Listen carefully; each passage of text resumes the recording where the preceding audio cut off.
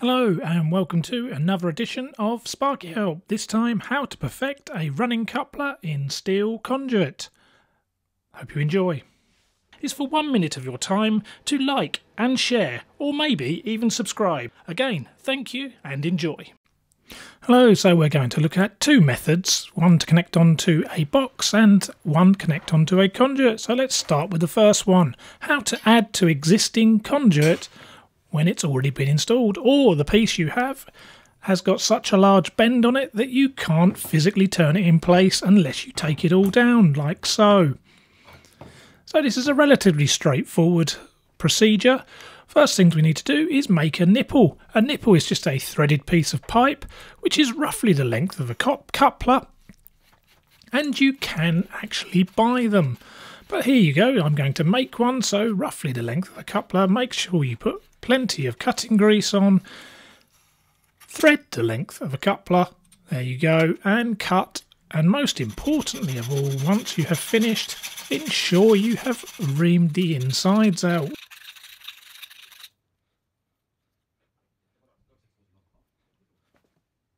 As I say, you can actually buy them. They don't cost a lot. Sometimes they're a little bit more than that, but that's the cheapest I managed to see.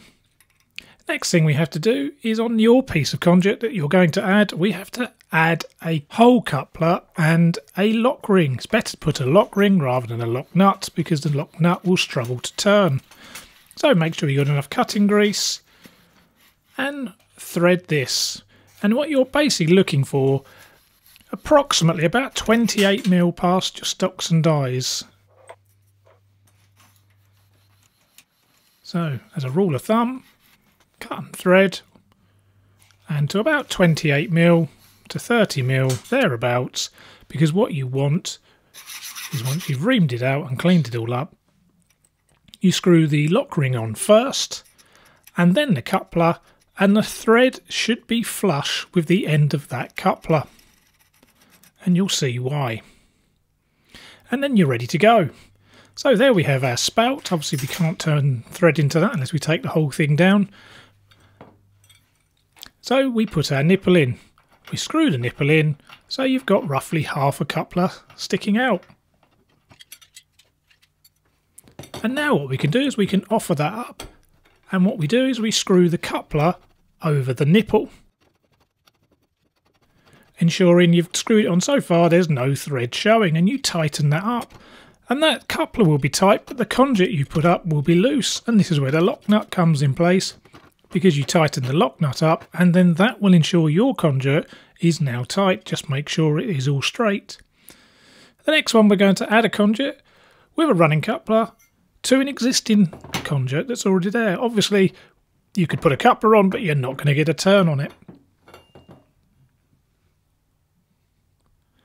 So we've got to do similar. We just got to put a lock ring and a coupler on the end of your piece of conduit. As I say, about 28mm.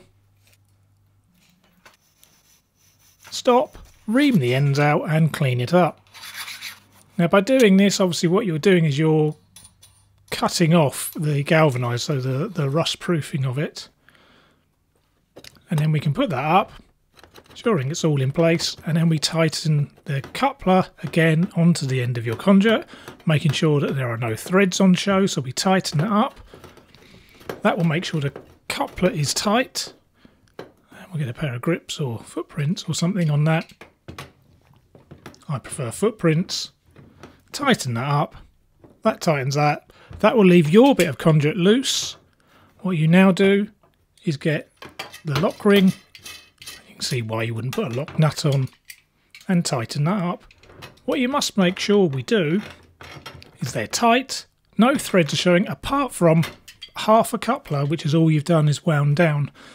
As I say, what you've done, you've cut the galvanised off, so this would rust. So here's one. This person, whoever did this, put a coupler on a coupler that obviously wasn't quite long enough, but you can see it's rusted away. So what you can do is buy Galvafroid and make sure you do all your joints. This is Sparky Help. Thank you very much.